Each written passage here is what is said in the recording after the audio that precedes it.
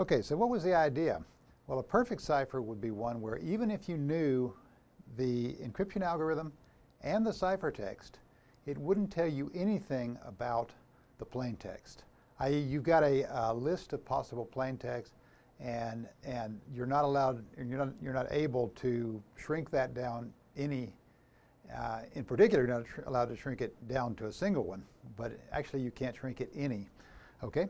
And Claude Shannon proved that there is such a thing as a perfect cipher, but what he also proved is that such a thing would require that the number of possible keys would be the same as the number of possible plaintexts. Can we do that? Well, yeah, we could. Okay, and this is the way it works. It's called a Onetime Pad, and it was invented, many people have said it was invented in 1917, but recently someone found an article that had a similar scheme from 1882. So apparently it was invented in 1882. And the way it works is this. You take an arbitrary plaintext, let's imagine that it's a bit string, and you take a key which is of the same length as the plaintext, also a bit string, and you XOR those together. So we see an example here with some 15-bit strings. And how do you recover the plaintext from the ciphertext? Well, you just XOR it with the key again, and you get the plaintext back. Okay, so notice that the space of plaintext, ciphertext, and keys are all the same. They're all n-bit bit strings. Okay, so what makes this perfect? Well, here's the issue. Let's not worry about 15-bit strings. Let's talk about 3-bit strings, a little easier to get on the slide. Imagine you had the space of 3-bit strings.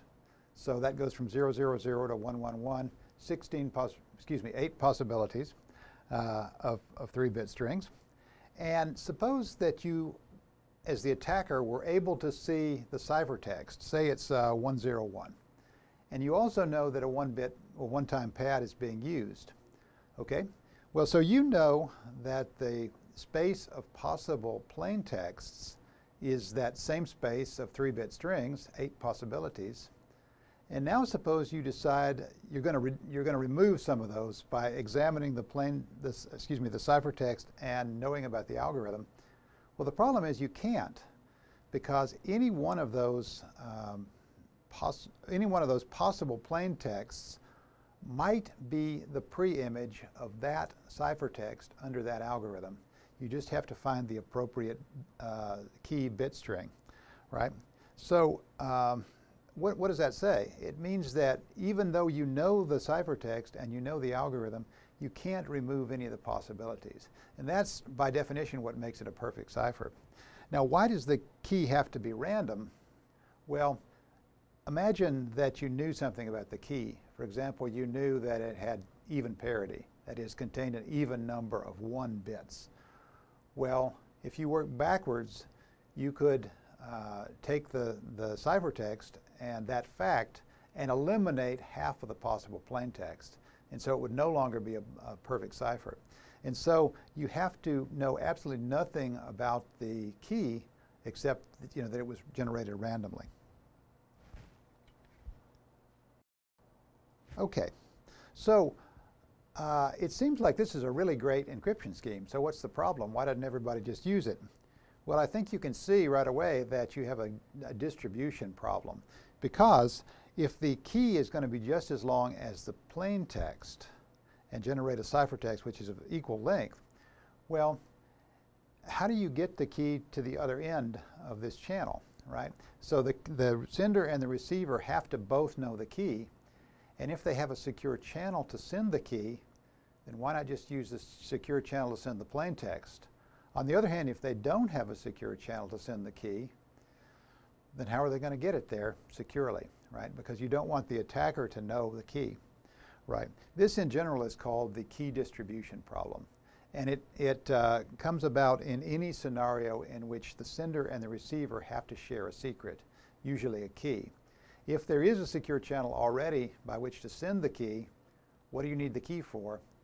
And if there isn't any secure channel, how do you get the key there secretly, right? Okay, so a version of the Onetime Pad is called the Vernon Cipher. And it just uses, it just essentially is the same thing as a one-time pad. Use a long sequence of numbers, XOR it with a plain text to get the ciphertext, and then XOR it with the ciphertext to get the original plain text. And you can see this is a nice thing to do with computers because they can keep track of large quantities of data and make sure all the bits line up and everything. I think the only difference between a Vernon cipher and a one-time pad is that Vernon didn't actually insist that the key only be used once, which is very important for reasons we'll see later. Okay, so a way to approximate this on computers is, well, where do we get this long sequence of numbers for the key? Well, you might imagine using a pseudorandom number generator to generate a random appearing sequence of numbers, even though it's deterministic. And so the advantage of this is you can run this on your computer with a particular seed to start the process off, generate an arbitrarily long sequence of numbers to use as the key, and then somebody on another computer can use the same seed and the same software and generate the same pseudorandom sequence and use that as the key. And this works pretty well, but you can see it's not as strong as a one-time pad because anybody who knows the seed and the algorithm can generate the entire sequence. And so the amount of entropy in this scheme really is only the amount of entropy in the seed, not in the entire key. Okay, so what have we said? We said that the one-time pad is a theoretically perfect encryption algorithm, and we've explained why that is. The problem is practical rather than theoretical. It requires just as much key as you have plain text, and so that really leads to the key distribution problem. Approximation, which is often used on computers, is to generate the key using a pseudorandom number generator, which works pretty well, but doesn't give you really the strength of the one-time pad. Thank you.